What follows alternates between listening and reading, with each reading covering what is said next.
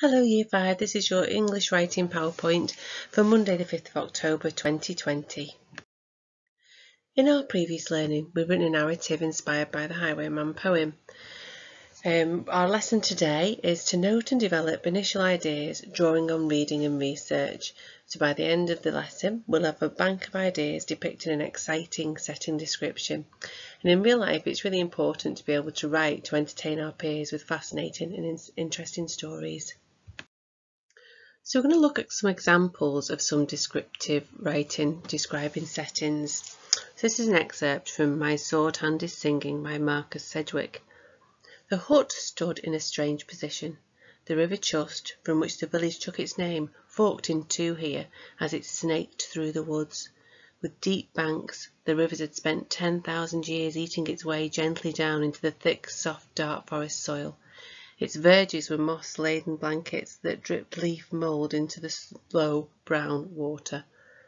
But at a certain point in its ancient history, the river had met some solid rock hidden in the soil and had split in two.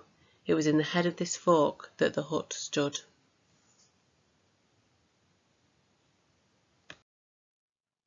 This is another excerpt from Howl's Moving Castle by Diane Wynne Jones. It was quite a small room, with heavy black beams in the ceiling. By daylight it was amazingly dirty. The stones of the floor were stained and greasy. Ash was piled within the fender, and the cobwebs hung in dusty droops from the beams. There was a layer of dust on the skull. Sophie absently wiped it off as she went to peer into the sink beside the workbench. She shuddered at the pink and grey slime in it, and the white slime dripping from the pump above it. Howl obviously did not care what squalor his servants lived in. And finally, let's look at an excerpt from The Graveyard Book by Neil Gaiman. And Neil Gaiman, as you know, is our author focus this month. So the boy walked back down the southwest side of the hill, avoiding the old chapel. He did not want to see the place the Silas wasn't. Bod stopped beside a grave that looked the way he felt. It was beneath an oak that had once been struck by lightning and was now just a black trunk, like a sharp talon coming out of the hill. The grave itself was water-stained and cracked, and above it was a memorial stone on which a headless angel hung, its robes looking like a huge and ugly tree fungus. So as you can see with those three excerpts, they've got some really interesting vocabulary in them.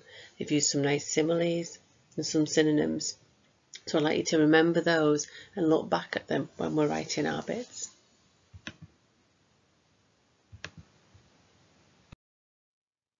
So here's a word map with some ideas on it about forests and woodlands.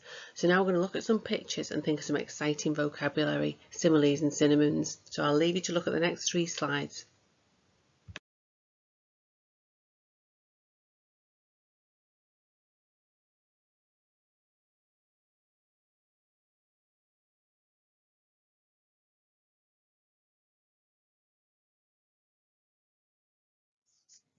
So when you were looking at the slides, did you think of what it would be like to be there?